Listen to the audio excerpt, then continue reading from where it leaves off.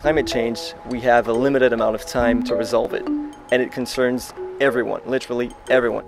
How could we stay under 2 degrees C? Everybody has to do everything possible. Doing things sustainably is even more modern than modern. But it's a win-win situation. Why isn't it happening? We have one more shot at this in Paris. The fact is that if you don't think you can play a role, you won't. Our window is closing, but our window's still open.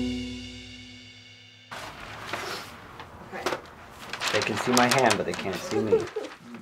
A lot of it is us filming, figuring it out too. The process of filmmaking. Well, because the idea is that I don't know much. Kai knows more than I do. So it's kind of... And you know more than I do. So us figuring it out is leading them on the journey of them figuring it out as well. Yeah, so we're here.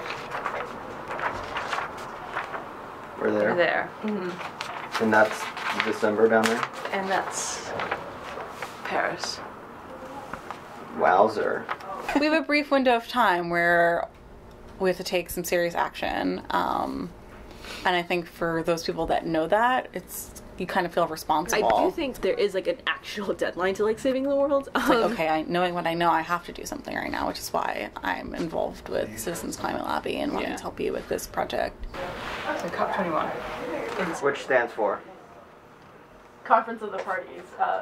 The 21st Conference of the Parties. The Conference of the Parties is the decision-making body for how they're going to reduce greenhouse gas emissions and otherwise deal with climate change. My name is Michael Gerard. I'm a professor at Columbia Law School where I teach environmental law and energy law, and I direct the Sabin Center for Climate Change Law. So can I just make a little bit of 3 minutes of background that I think will be necessary? You can cut up. So in 1992, the countries of the world got together in Rio and adopted the United Nations Framework Convention on Climate Change. They established a conference of the parties, a conference of all of the countries that had signed on, and they meet every year. That's the COP, the Conference of the Parties, to make decisions about how to go forward with meeting the objectives from the Framework Convention. The Rio Conference was in 1992. The principal agreement on how to achieve its objectives was reached in Kyoto in 1997. That's the Kyoto Protocol. It was operational for the most part between 2008 and 2012, but most of it expired. So we've known for a long time that it's necessary to come up with a new agreement to succeed Kyoto. There was an attempt to do that at the COP in Copenhagen in 2009. That failed. The next big attempt is coming up this December in Paris with COP21. My biggest question was just like, why don't I know that it's happening? Like, this COP is happening. Like, why don't I know? That was my question. It's kind of why I started all this, because I was like, I didn't know that, and I don't think any of my friends know that. I was quite switched on. Like, I know I don't know a lot, but I'm aware, at least. But I've never heard of it before. Yeah. This film turned into a web series because I wanted to build momentum as we're going towards Paris. And the idea is to focus on what the solutions are, like what are people saying that we can actually do? All I ever hear is, well, these are the concepts, and then that's it. So hopefully that's what in Paris they're trying to get to is, well, now what's the step of implementing those? So I guess I'm looking for trying to talk to people who have these ideas and trying to figure out what is like pragmatically possible in time, and how do we, as kind of a younger generation who are going to inherit a lot of this, feel empowered. I feel like I'm a conscious citizen, a conscientious citizen of the world, but sometimes I even feel at a loss of what I can really do to make a huge difference. I try to do small things at home, like recycle. I know that, like we said, you do recycling at home, but I kind of feel helpless when it comes to climate change. I'm just like, I really don't know what else I can possibly do. Changing light bulbs to complex fluorescent bulbs from incandescent, driving more fuel-efficient cars, recycling. All that helps, but it's far from sufficient. So let's introduce yourself first. So my name is Pushkar Karacha. I'm a climate scientist affiliated with the NASA Goddard Institute for Space Studies and the Columbia University Earth Institute. The ultimate resolution to the climate crisis, in my opinion, is going to have to come within an international policy framework. The real question we're looking at is how the global community is going to come together and solve this problem. Right. Either A, they feel disempowered, or B, they feel that someone's already taken care of it and they can be excused of like accountability or responsibility. Or I think see that like nothing can be done. Or see that nothing can be done. That's a pretty dire one. Let's. I think there's people who think that, and I think if they knew more, they wouldn't feel that way. So, I wrote down for episode 1 we can cover briefly the science, the history of the COP process, and then like the stakes and urgency. What this is and why is it such a critical moment in the universe of solutions for climate change. And so, do you feel that COP21 is different from Copenhagen and different from Kyoto? Well, it's been an evolution, and so the circumstances today are different. But in Kyoto, there was a sense that a binding agreement really was the way to go and would be effective. But the U.S. chose not to be bound by it. In Copenhagen, there was still the sense that we should have a binding agreement, and then that turned into something weaker than that. I think now there is general understanding that a legally binding agreement that has meaningful sanctions is not achievable. But if we have Europe and China and the U.S. all signed on, then that is major progress. Each country is being asked to come up with its own nationally determined emission reduction pledges that they formulate themselves. They're also coming up with a framework of standardizing contributions so they can actually total up how much carbon is emitted, how much carbon is reduced, and to see if it can stay within like the 2 degrees warming limit. Is that it though? It's just reduce emissions, or is it is that essentially the goal? Every ton of CO2 that we emit, around 20% of that stays in the atmosphere and therefore affects global climate for millennia. The problem is that people just don't understand the urgency. That point cannot be stressed enough. It's extremely urgent. It should be really regarded as a planetary emergency. Why? Death. We've already seen the effects of climate change. Well, and Kaya, as you were saying, it's not just climate change, it's like, this is climate disaster. Well, one of the guys on the Guardian podcast was saying that climate change is such like a change. I mean, change is neutral. Yeah, but like it's a neutral term. That is also true. the fact that the climate has changed. It's not. Right. It's not that the climate will change. The climate has changed and is changing. So the temperature rise that we've witnessed so far is just under 1 degree. It's about 0.8 degrees Celsius above pre-industrial. And so what I mean by pre-industrial is the era before widespread burning of fossil fuels, coal, oil, and natural gas.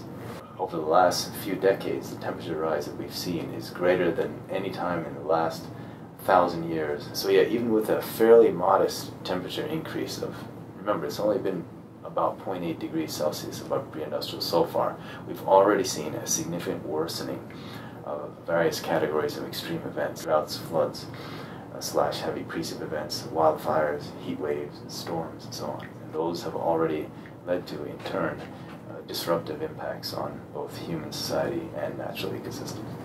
So basically, human civilization developed within a relatively constant and benign temperature range. That's why human society was able to flourish. That's why civilization developed. Now what we're doing is massively disruptive. To that to that fairly climate that we have, that really enabled us to become what we are. Exactly. Is it 450 is seen as the threshold? 450 parts per million? 350? Is it 350? Because we're past 350. We're way past 350, but was that the threshold? Yeah. You said something about 450 ppm. Can you just talk a little bit about what that is? Sure, yes. So ppm is parts per million. So that just means 450 molecules of carbon dioxide per million molecules of dry air. And where are we now? So right now, in terms of CO2, we're just about at 400 parts per million in the atmosphere. That is unprecedented. Over the past 800,000 years, the atmospheric CO2 concentration has varied at most between about 180 ppm to about 280 to 300 ppm. So we're at 400 ppm. So that is 33% above the maximum in the last 800,000 years. Concentration of methane has also increased by even more than CO2, by over a factor of 2. So these increases are very significant. So if our economy, if the world economy continues to grow at the same rate as we've been growing, CO2 will go up by 2 parts per million each year, so we would reach 450 in 25 years, which is associated with the 2-degree warming limit.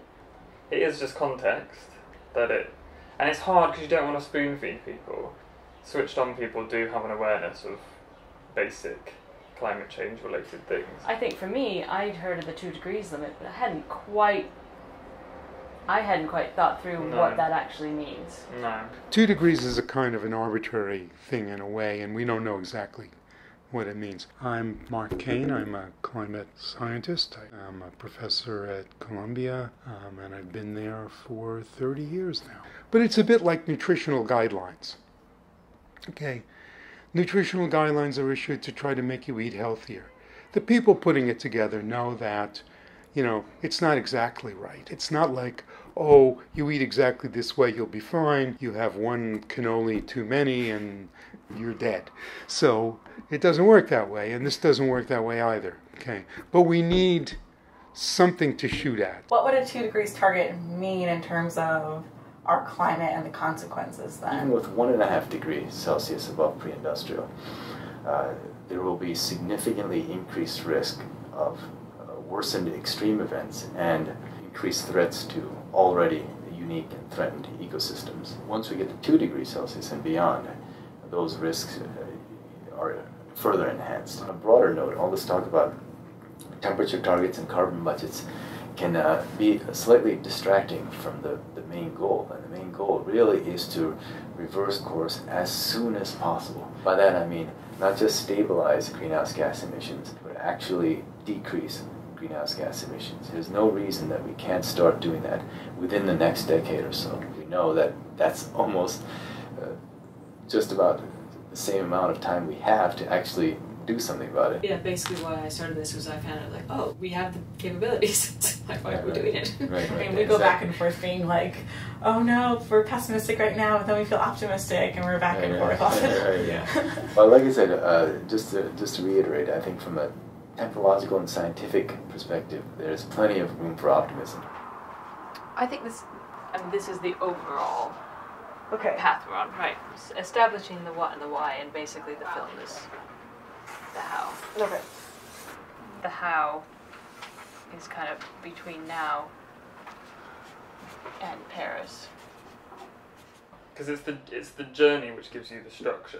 The journey to Paris gives you a really good structure. So this is like, okay, so however many 200 days away. Less now. Less now. How so? December 11th is the deadline for, according to the COP21 website, the deadline for reaching a new international climate agreement that includes all major emitters. So this is like a really... You know what else December 11th is? No. My birthday. That's crazy. Maybe you'll get some really good news.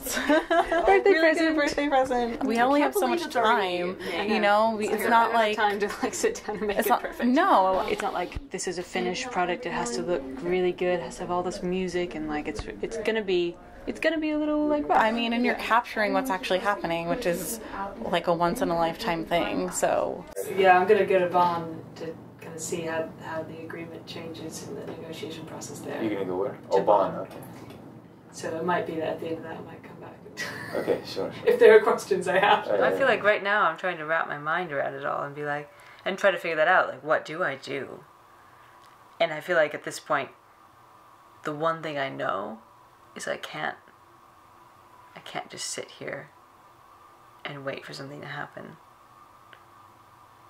Or not happen.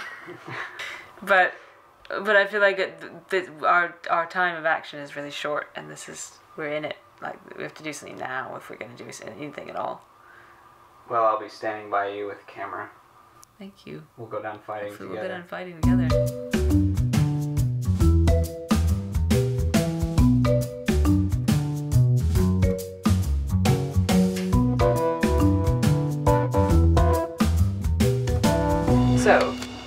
So that's the end point, and that's where all the energy is going. What parties?